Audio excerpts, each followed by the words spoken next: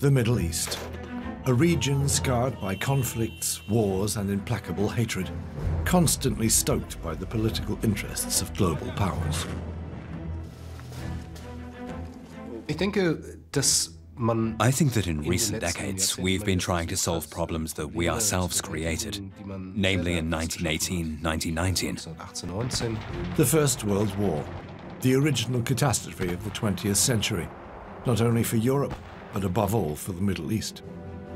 Carried by the hope of independence, Arab tribes rebel against the Ottoman Empire. As a quid pro quo, the Allies have promised them their own kingdom. But at the big peace conference, they draw borders with ruler and pencil that continue to have an effect today. In the Paris suburb of Sèvres, the fate of a whole region is sealed. In the Middle East, it's obvious that the arbitrary dividing up of the former Ottoman Empire will be the stuff of enormous conflict. Thus, IS propaganda makes capital out of a secret agreement at the time, called Sykes-Picot. As you can see, this is the so-called border of Sykes-Picot. Alhamdulillah, we don't recognize it and we will never recognize it.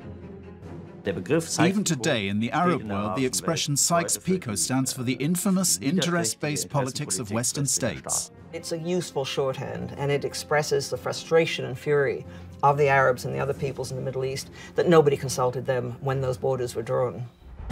For 10 years, the German historian Robert Gerwart has studied the after-effects of the post-war period. The breakup of the Ottoman Empire at the end of the First World War is deeply entrenched in the public consciousness everywhere in the Muslim world. In Turkey too, the Sèvres Agreement, which sealed the breakup, still plays a decisive part in society and politics.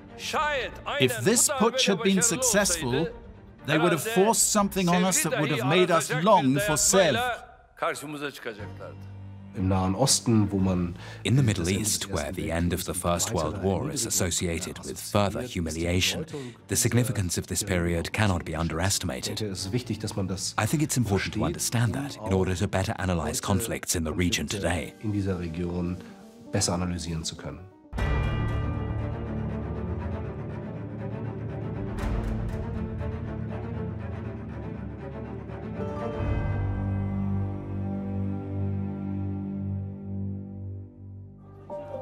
Paris in January 1919.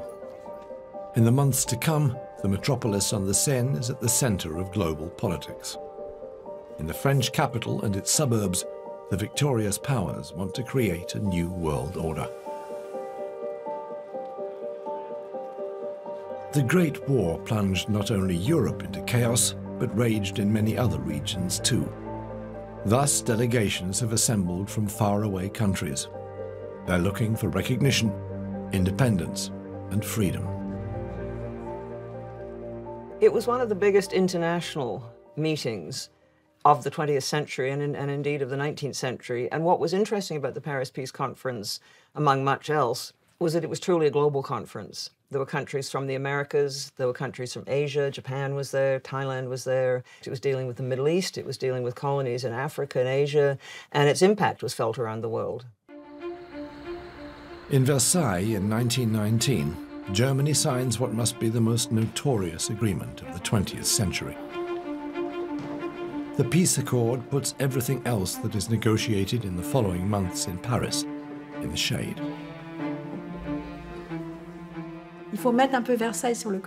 You have to put Versailles to one side and then look at the other agreements to see how it is in Europe as a whole. And when we talk about Europe, then this includes the whole Middle East. The region was completely redesigned by these treaties, sometimes for the good, but often enough for the bad. The Versailles Peace Treaty is only one of 5 that are signed in Paris. All the defeated states that fought alongside Germany have to submit to the will of the Allies. From the point of view of the victors, the defeated Central Powers are responsible for the catastrophe that brought starvation, death, and suffering to Europe and the world. And now they should atone for it. First and foremost, the Ottoman Empire. In 1918, Turkey and Germany are two of the defeated states of the First World War. The various treaties that were drawn up in Paris were signed in the suburbs of Paris, and the treaty signed with the Ottoman Empire was signed in Sèvres, which is where, of course, the famous Sèvres porcelain is made. In 1920, in this porcelain factory in the Paris suburb of Sèvres, the course is set for the future of a huge swathe of the world. The Ottoman Empire signs an agreement under protest that seals its fate, the effects of which are still felt today. And it was actually signed in the showroom of the Sèvres porcelain factory, which I've always thought is appropriate because that porcelain is very beautiful, it's very fine, but it is quite fragile. And if you drop it on the floor, it'll smash into a lot of pieces. And that's essentially what was happening in the Ottoman Empire.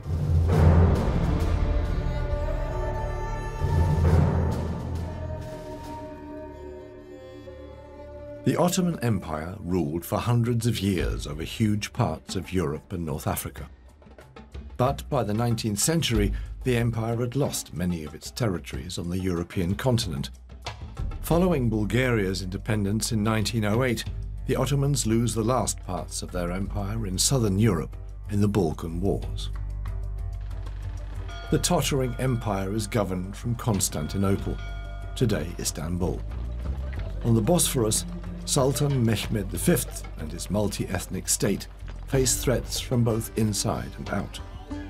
In the past, it was only with difficulty that the ruler had managed to keep the differing ethnic groups peaceful and hold his empire together. One important prop in this was the military. The Middle East before the First World War was in turmoil, and there were many conflicts between individual ethnic groups and minorities. But it's not the case that the Ottoman Empire, which at that time was in control of this part of the world, was already doomed to fail. Since the beginning of the 20th century, the Ottoman Empire has been seen by many Christian nations as the sick man of the Bosphorus, and an empire where one can practically help oneself. With the outbreak of the First World War, the political agenda shifts once and for all. But the battles on the western and eastern fronts are only one part of this bloody conflict. In August 1914, the Empire of Mehmed V joins the war on the side of the Central Powers. For the fragile empire, the alliance with Germany and Austro-Hungary is both a risk and an opportunity. With the support of Germany, it is intended to modernize the badly equipped military in the hope that victory will result in a newly strengthened Ottoman rule. The Sultan's troops are mainly occupied fighting soldiers from all over the British Empire, which is also pushing for influence in the Middle East. To weaken the enemy from the inside, since 1915, British diplomats have been seeking coalition partners in the region. The holy city of Mecca, then under Ottoman rule, is governed by Sharif Hussein bin Ali, a man with great ambitions for himself and his powerful family. His son Faisal is an emerging political talent. Faisal's family was a family of Ottoman officials who had even served in the Ottoman Parliament. This means that they had long identified with the Ottoman Empire and were part of the system. The British wanted to get the family of the Sharif of Mecca and their son Faisal on board in their plan for an Arab uprising which would ambush the Ottoman Empire from the rear. The family sees in this moment a chance that really is historic and may never come again, that the mightiest power in the world will give its full backing to an uprising and lead the Arabs against the Ottomans. In return, the British promised the Sharif and his son Faisal a kingdom which will extend across huge swathes of the Middle East. Faisal dreams of having his own empire, with Damascus as the center of power. A historic model was the great era of Umayyad rule, that of the First Islamic Empire, hence Damascus as capital, as that had also been the capital of that empire. The government in London assigns Faisal an officer to assist him, who will later become famous as Lawrence of Arabia. The plan is that together they will use attacks to occupy Ottoman troops and thus help the British to victory. But the Arabs are unaware of their allies' real intentions.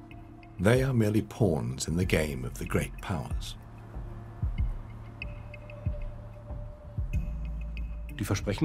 Promises were made that the Allies never had any intention of keeping. This was an Allied war strategy.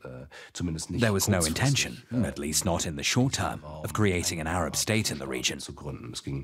It was merely a matter of stirring up the Arab population of the Ottoman Empire against the government, against the Sultan. And the British plan works. More and more tribes join the Arab revolt.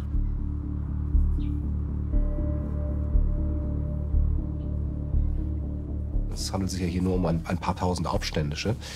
only a matter of a few thousand rebels, but there is enormous symbolic value.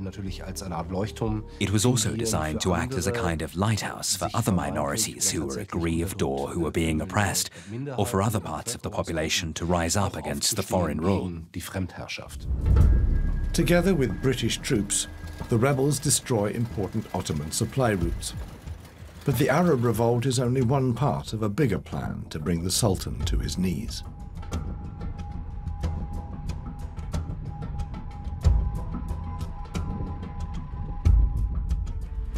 The idea was to attack the Ottomans from three sides. On one side with Indian troops from Iraq, on another from the Suez Canal with Faisal's troops and his Arab guerrillas, and the third was an attack on Constantinople.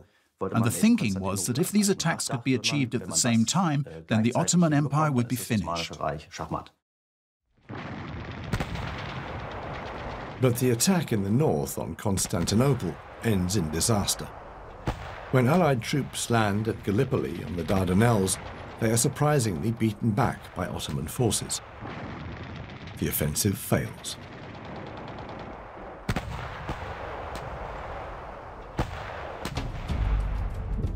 Faisal and his revolt, meanwhile, are making impressive progress, which no one could have foreseen.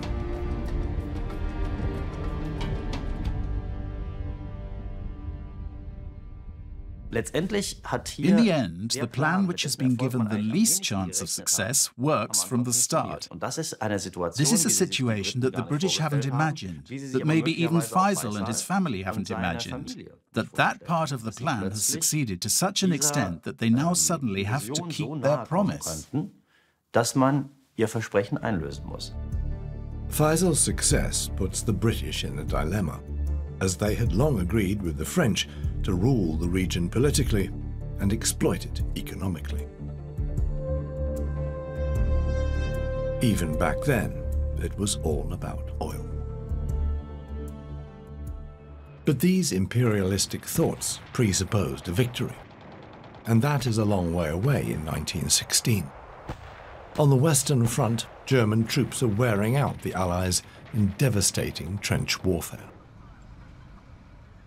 The war was going very badly for the Allies. I mean, they had tried their great breakthrough at the Battle of the Somme in 1916, and it hadn't gone well. And there was a view that they had to win over neutral opinion, particularly in the United States.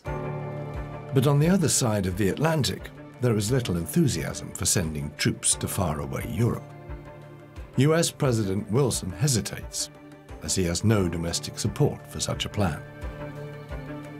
The Allies then try and get one particularly influential part of American society on their side, the American Jews. With their support, US government opinion could be swayed. This is at least the thinking of the British Premier Lloyd George and the Foreign Minister Balfour. I think Balfour and Lloyd George had an exaggerated view of how powerful Jews were. They had this belief that Jews were enormously powerful. There were all those Jewish bankers and financiers. In a way, I've always thought it's a form of anti-Semitism. It's making assumptions about Jewish power, which go way back into European history. But I think they felt that if the Jews in the United States, for example, where the British were borrowing a lot of money, if the Jews thought that Britain was on their side, that would help in the war effort. Balfour publishes a declaration of intent to the Zionist movement. It stands in direct contradiction to the promise made to Faisal and the Arabs, with far-reaching consequences. It goes down in history as the Balfour Declaration. The Balfour Declaration gave British support for the establishment of a Jewish homeland in Palestine, which was part of the Ottoman Empire. It didn't say a country, but I think a lot of people knew that that was probably what was implied in the long run. British and French politicians made all sorts of promises to all sorts of ethnic groups. These promises had the purpose of securing victory over the Central Powers. Thus, the interests of certain ethnic groups were subordinated to the general aim of winning the First World War. This, of course, can be described as cynical, which it doubtless was. Under the growing pressure of events in the war, in 1917, the USA comes in on the side of the Allies. After years of stalemate on the Western Front, the tide must now turn. Everything else is subordinated to this goal. The almost simultaneous promises made to both Arabs and Zionists could not have been realized in this form anyway. But that's not something that particularly concerns anyone at the moment. It's a problem that is put off and put off. The thinking is, once the war is won, there'll be a peace conference where we can then talk about the implementation of certain political goals. The USA's entry into the war helps the Allies on the Western Front make decisive progress. And in the Middle East too, the Central Powers are now with their backs to the war. Faisal and his rebels advance as far as Damascus. They have kept their side of the bargain.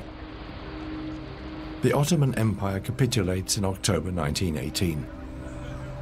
Allied warships arrive in Constantinople. The government there is toppled. The over 600-year-old Ottoman dynasty seems to be history.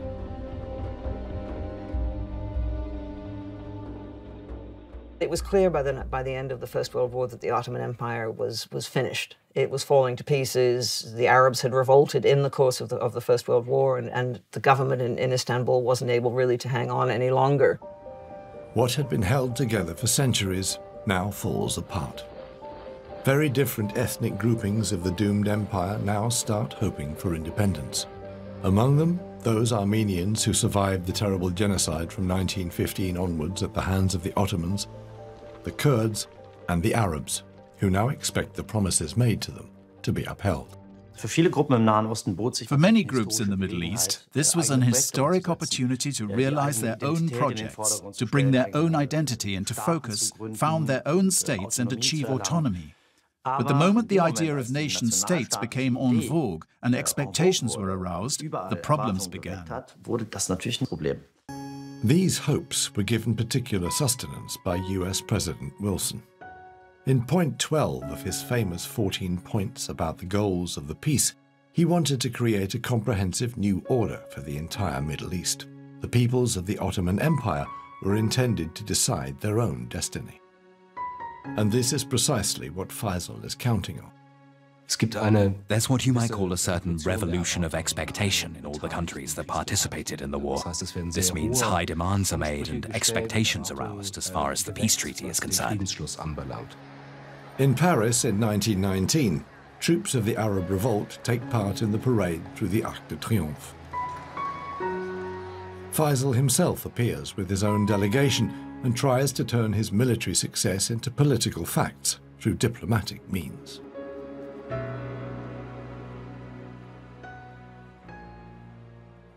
Faisal comes into contact with international politics and with the help of his advisors quickly grasps how everything works.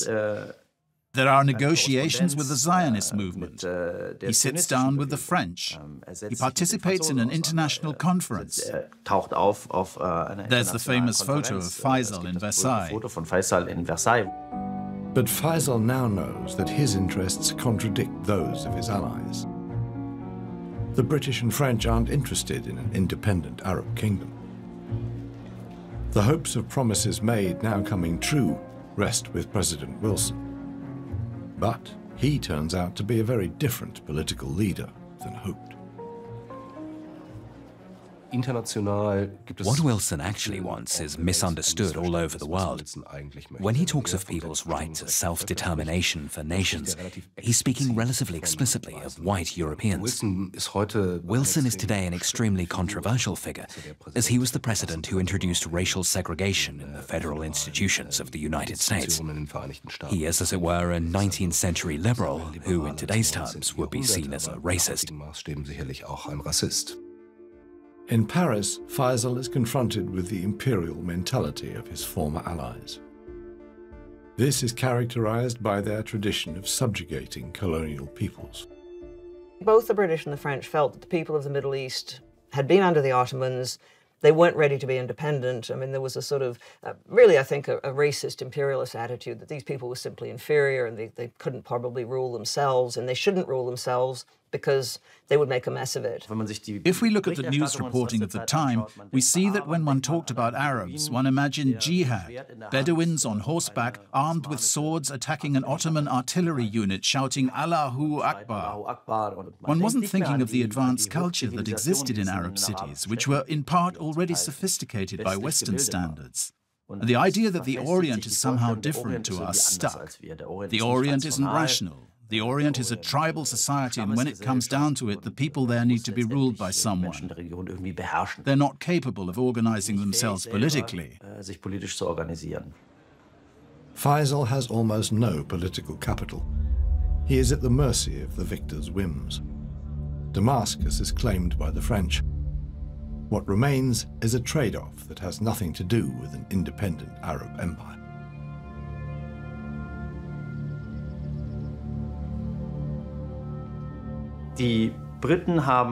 Faisal's wishes regarding his kingdom in Damascus came to nothing because the French had been promised mandate rule over Syria. So the British sent him to Iraq and made him a puppet king. There, deeply disappointed, Faisal rules until his death in 1933, before his family's dynasty comes to an abrupt end in a putsch 20 years later.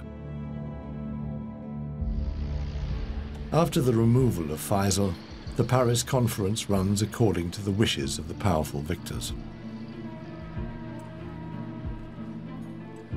They have a free hand to divide up the Middle East, just as they had planned from the start and practiced in the past.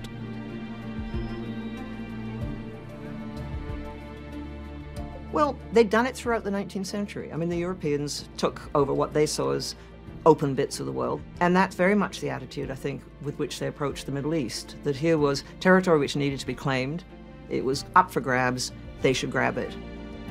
Already during the war, the French diplomat François Picot and his British counterpart Mark Sykes agreed on how the Middle East should look according to their idea. Using a ruler, the various different claims are ruthlessly staked. This secret agreement is called Sykes-Picot. Great Britain's economic interests lie in the region around Mosul. They know of the oil deposits there, and they want to secure them. Then there's the protection of the Suez Canal. France, on the other hand, has a historic interest in Syria, because France has traditionally seen itself as the supporting power of the Syrian Christians. Sykes-Picot went through various changes and iterations. It was an understanding. The real carve-up of the Middle East was done when the British and the French sat down and drew the lines on the map. In the porcelain factory in Sèvres, the seal is put on agreements that from now on will cause insoluble problems in the Middle East. The resolutions are anything but a finely balanced political strategy, but represent instead the rigorous pursuit of imperial interests at the expense of the regional population.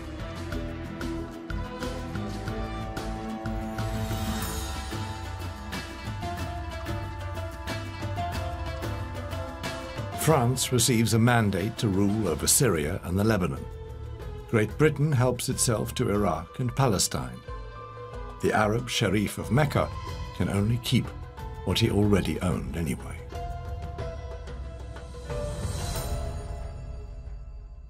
And they did this without any consideration of the peoples living there. The French took a big chunk of Syria and put it into Lebanon for their own purposes, which has, of course, caused trouble ever since. And the British created Transjordan, as Jordan used to be called. And, of course, they allowed the establishment of a Jewish homeland in Palestine, which was also going to cause intense conflict and problems, of course, throughout the 20th century. Basically, they didn't waste very much time thinking about the long-term after-effects. The first priority was creating new administrative units that were then divided up amongst themselves in the form of mandates from the League of Nations. The thinking was to create certain economic dependencies before these newly formed states could be granted their independence. But it still had consequences, because at the time, backroom talks were deciding how the spheres of influence and the regions of the Middle East could be divided up among Western European states. Nonetheless, the Middle East has been politically more highly charged in recent years than we've seen for decades. The demons of Sèvres keep returning to the theatres of war in the Middle East. In 2014, the terror organization Islamic State overruns large parts of Iraq.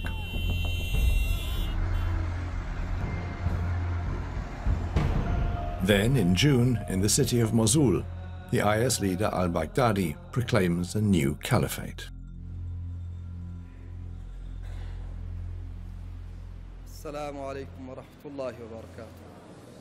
The abolition of the caliphate after the end of the First World War is something that is seen by many Muslims in the larger context of the breaking up of the Ottoman Empire. Islamic State promised to reverse this situation. This is another reason for their popularity in certain quarters.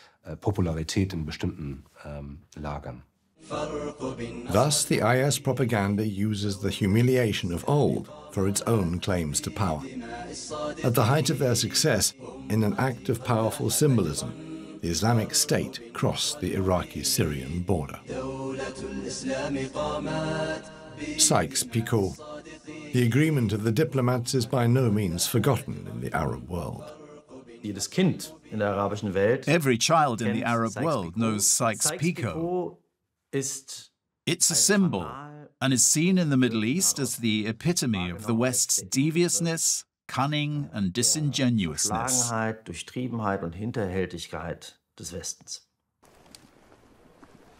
you can see, this is the so-called border of Sykes-Picot. Alhamdulillah, we don't recognize it and we will never recognize it. And as you can see here, it's a sign. For the Islamic State, the borders of the Middle East are a symbol of ruthless Western interest-driven politics. Inshallah, we'll break the barrier of Iraq, Jordan, Lebanon, all the countries, inshallah, until we reach Quds, inshallah ta'ala. This is the first barriers of many barriers we will break, inshallah ta'ala.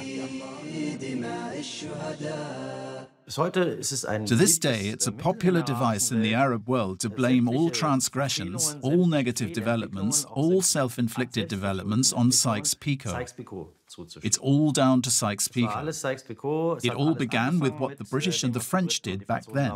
And at the end of the day, they opened the gates of hell and haven't been able to close them again. My own feeling is that they need also to look at some of the other reasons. I mean, they have had in many countries bad leadership, corrupt leadership, leadership by very few people. They've had the military interfering in politics. And I think just focusing on Sykes-Picot is perhaps distracting attention, much needed attention, from some of the other causes of instability and unfairness and injustice in the Middle East. Also in Turkey, the successor state to the Ottoman Empire, the Sèvres Agreement has remained a powerful memory. Let us be honest. Turkey faces its biggest struggle since the War for Independence. This struggle is a struggle of a single nation, a single flag, a single homeland, a single state. Dear brothers and sisters, if we quit in this critical phase of the rebuilding of the world and our region, we will return to the conditions we had at Sèvres. Sèvres şartlarıdır. What Sykes-Picot is for the Arabs, Sèvres is for the Turks. Proof that the European powers want to hurt them and pursue interest-driven politics with no consideration for others. The Agreement of Sèvres, 1920. It would not only change the Middle East substantially, the Allies resolved to break up the Ottoman Empire, of which the Turkish homeland is a part.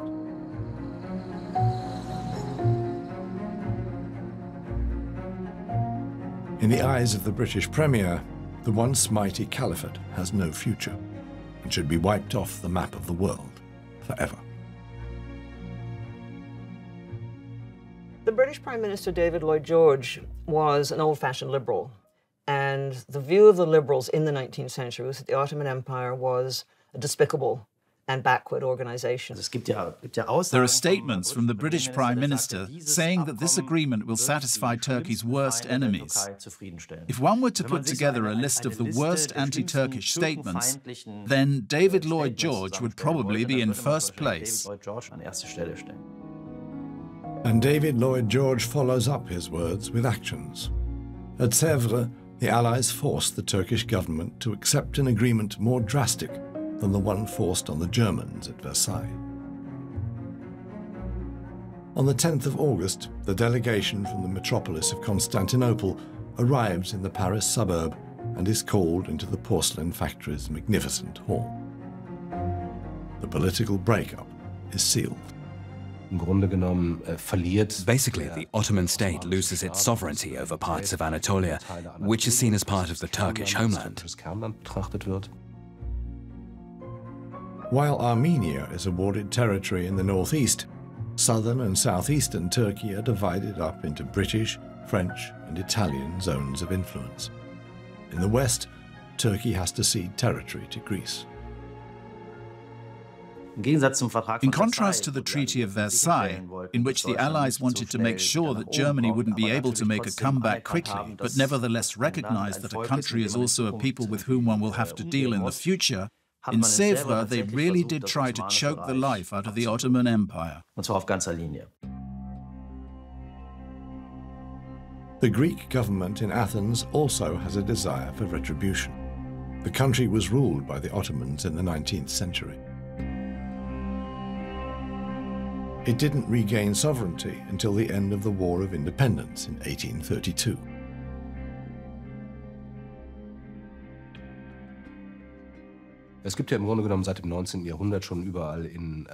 Ever since the 19th century, when Greece was freed from the Ottoman yoke, there's been a new age of Hellenism all over Europe. This means that Greece, as the cradle of Western civilization, the cradle of democracy, is seen very positively in large parts of Europe, and in particular in Great Britain.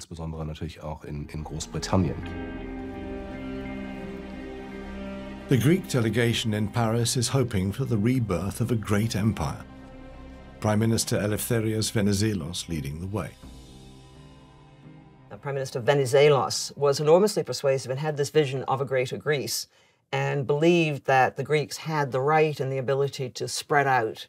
And he dreamed also of pushing Greek influence into Istanbul and possibly into the Black Sea, where there had also been a Greek presence in the classical time. But these were the ambitions of a nation builder. But for his vision, the Premier needs the support of powerful partners. And Lloyd George has, once again, a plan in mind which first and foremost serves British interests. Lloyd George, the British Prime Minister, sees Greece as the new strong partner in the Mediterranean. Because if the Ottoman Empire was going to fail, the British needed some sort of ally at the eastern end of the Mediterranean to protect Egypt and the route through to India. This was very important for the British. The Suez Canal, which goes through Egypt, was crucially important for the British. And so they thought, great, the Ottoman Empire's gone, we can't prop it up anymore, no point with that. We'll support a bigger Greece, which will be our ally at the eastern end of the Mediterranean. It was a disaster. This disaster takes place shortly after the First World War. In Smyrna, today Izmir, Venizelos sends in an invasion force with the express support of the British. The city in those days is characterized by a multitude of ethnicities and religions, mostly living together in peace. Smyrna was a commercial city which was completely multi-ethnic. It was a city with an enormous number of Greeks and Armenians. In other words, a large number of Christians. From the base in Smyrna, Greece increasingly tries to expand its sphere of influence. The Turkish government in Constantinople has been weakened and has no means of resisting its neighbours' invasory ambitions. The Greek troops quickly advance into the hinterland. Here they meet the first Turkish resistance, made up of former soldiers of the Ottoman Empire.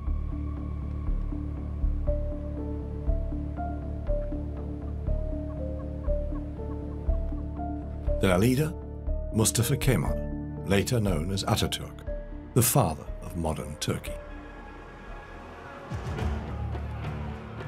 He unifies the scattered units and tries everything to stop the Greek advance.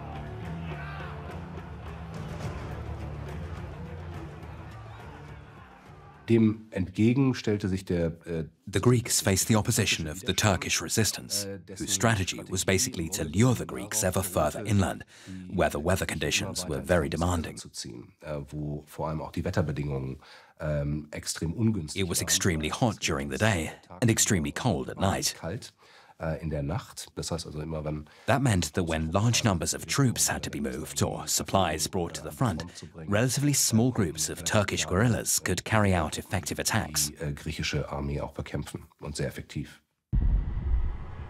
In a merciless guerrilla war, Mustafa Kemal quickly gains decisive advantages. Places taken by the Greeks are retaken. Mutual hatred erupts. Massacres of the civilian population are soon part of the tragic reality in this bloody war.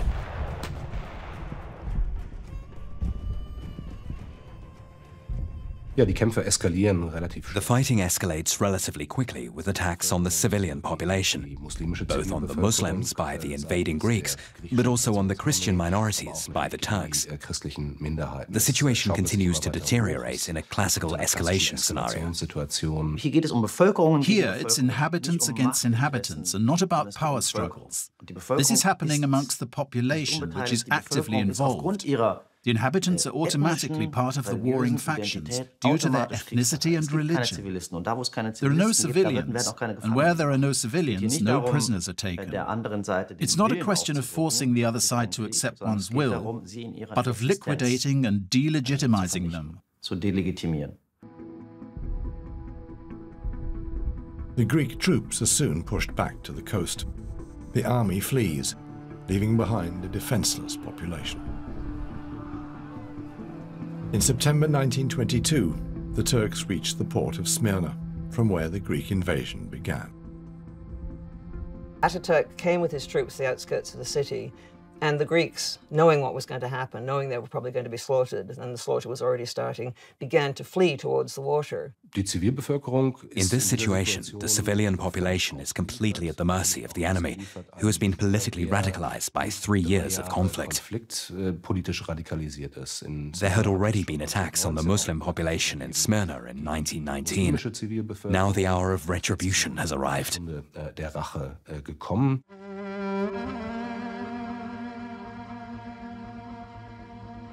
The British observed the drama in Smyrna from a distance. And there are these dreadful scenes of people jumping into the water trying to save their children, but we don't know how many people died. I think it's 20 or 30,000 at least. And Ataturk did nothing to stop his troops. I think the anger among Turks against the Greeks now was so great that they were not prepared to do anything. The once so flourishing port is the scene of the bloodiest event of the war. The fires in the Greek and Armenian quarters burn for days, leaving only ruins.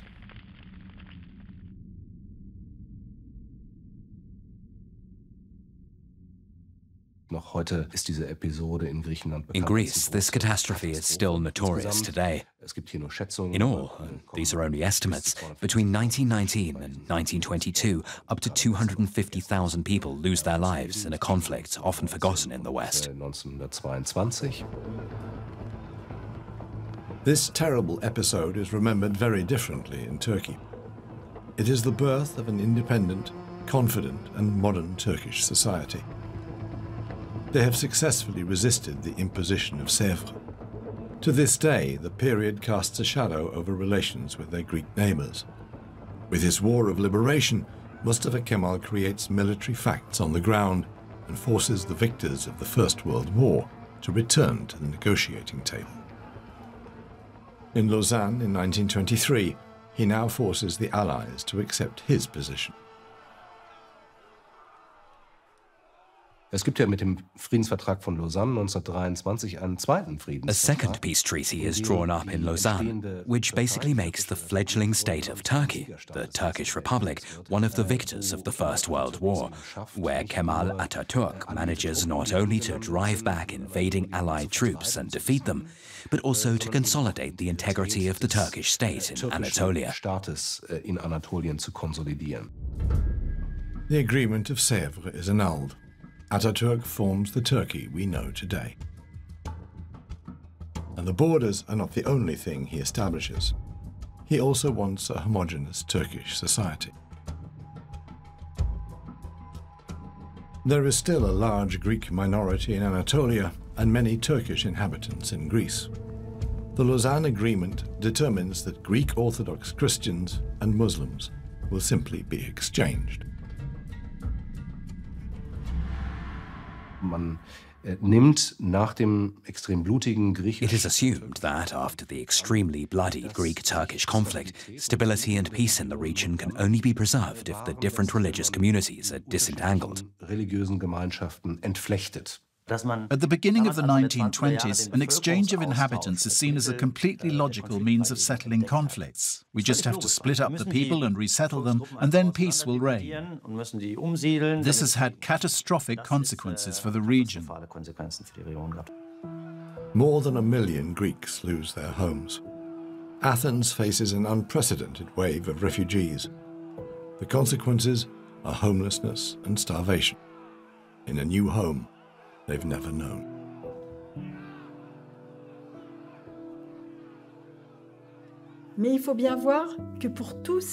This can only be seen as an extraordinary uprooting for all concerned. And even if you had been a Greek in Smyrna, and of course spoke Greek, and would probably have been a Christian, your roots, your home, your way of life, your family came from Smyrna, and suddenly you find yourself in a suburb of Athens. And you're somewhere where you don't know anyone, in a place you've never seen before, even if it is your country because you speak the language. But is it really your culture?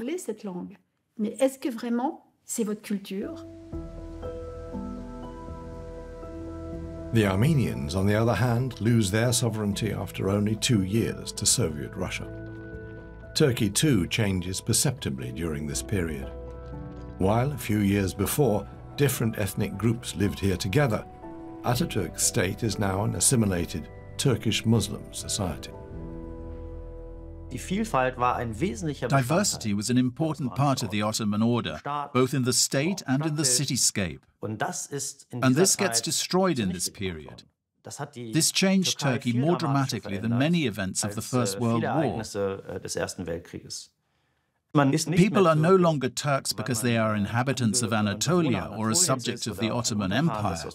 Now people are Turks if they have Turkish blood and are members of the Sunni Islamic faith.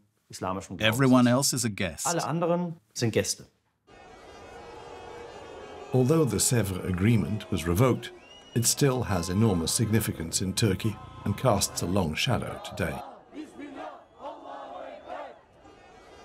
This can be seen after the failed putsch of the 15th of July 2016, when members of the armed forces attempted to overthrow the government.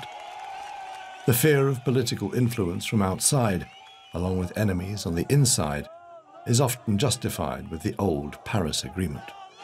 In Turkey, it is known as Sèvres Syndrome. The 15th of July is the second war of liberation for the Turkish nation, and we should recognize it as such. If this putsch had been successful, we would have been forced to accept something that would have made us long for the Sèvres Agreement. In diesem Vertrag von Sèvres findet sich alles wieder, was in the Sèvres Agreement, you can find everything that can be construed in Turkey as a conspiracy against them. And the Sèvres Agreement has established itself in the press, in popular culture, in films, and especially, of course, in the propaganda speeches of different heads of state, and in particular, Erdogan. The Sèvres Peace Treaty does allow for different nationalities. It includes a Kurdish state or statehood, which is not clearly stated. It could be an autonomous area or a state. But Ataturk's triumph seals the fate of an independent Kurdish state. In the Lausanne Agreement, there is no mention of possible independence for this ethnic group. The Lausanne Peace Agreement transformed Turkey from a vanquished state to a victor of the First World War, and thus buried any hope of independent statehood. The rejection of any right to autonomy, and in particular demands for independent statehood, are basically conflicts that from this moment onwards, from the First World War onwards, and from the agreements made in Paris, still reverberate today. Today, between 20 and 30 million Kurds live on the borders of various states. It is thus the largest ethnic group in the world, without its own state. The Kurds are one of these very unfortunate people who live in a world that is difficult and have a great many enemies. None of the governments in those countries really want an independent Kurdistan. But the rise of the Islamic State in 2014 creates new political facts. Civil war-torn Syria and the weakened government in Baghdad are not capable of stopping the extremists' triumphant progress. The international community seeks new allies in the fight against the IS and finds them, above all, in the form of the Kurds.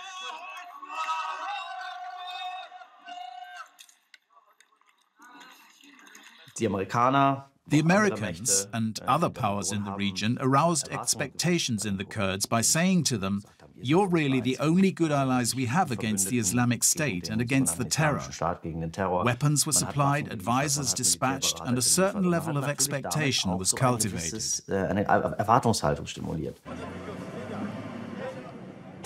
The Kurdish fighters are one of the few warring parties in the region whose ground troops can effectively push back the Islamic State. They liberate and occupy areas in northern Syria. By now it's clear that they link their actions to the long-held hope of founding their own state as soon as they have driven the IS out of the region. We've taken their ammunition. We've killed a lot of them. In this attack, we were successful. We have taken this position back from them. Now we'll beat them everywhere. And we'll advance metre for metre. We'll manage it for the benefit of everyone. We will liberate Kurdistan. For the first time in decades, there is something like a Kurdish state project in both Syria and Iraq, although in very different forms. What one can accuse the Americans and other powers, including the Russians, of is that they have used the Kurds as a playing card and made promises or aroused vague expectations as their allies against the Islamic State. In the end, this will cost human lives. Because Turkey hasn't the slightest intention of coming even close to fulfilling such hopes.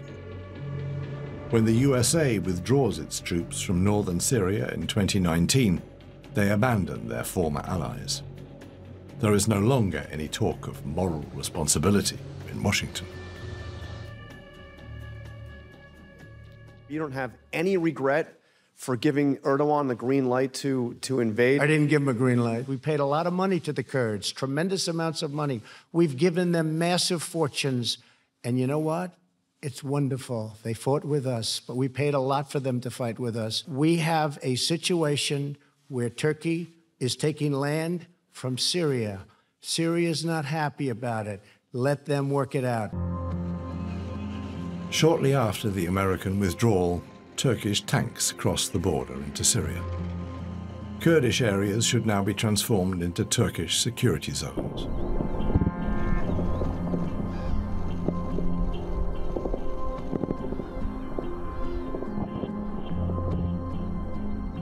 The dream of Kurdistan has once again evaporated.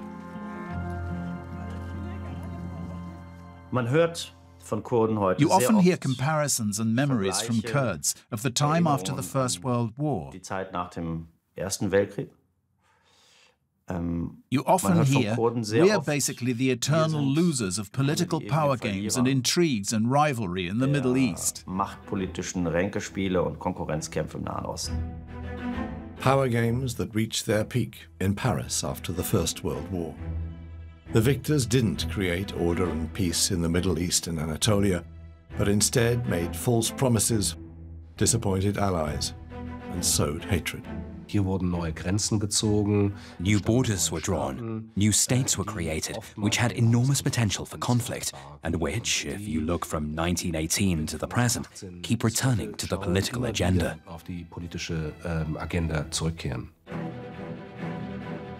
The wounds of the past have not healed, but are in fact still open and bleeding. And no one knows how this conflict can ever be brought to an end. We only talk in terms of powder kegs and conflagration. All the expressions that we associate with the Middle East, the perception that this region will never have peace creates facts on the ground, in the politics, in the powerful way people conduct politics in the region. And they don't look at the big picture. They don't start to think creatively. They only think of short-term interests. And it's my impression that this attitude, this view of the region, is a consequence of this period, of the Sèvres Agreement, of the post-war order after the First World War. The bloody legacy of Sèvres. The porcelain factory is a symbol of just how fragile the world in the Middle East remains today.